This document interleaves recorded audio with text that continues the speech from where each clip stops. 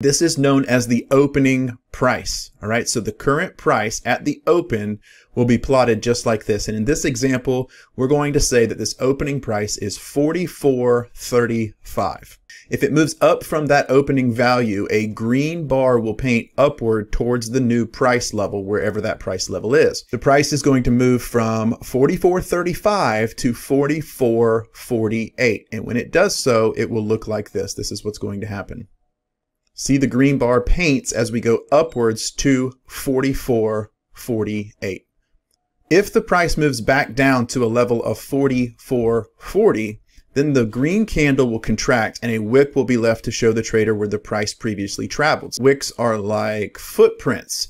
In other words, the wicks show you where the price has been but is not currently. So as we retrace, you'll see we go from $44.48 back down to $44.40. The distance between $44.40 and $44.48, or those 8 cents, will be represented as a wick.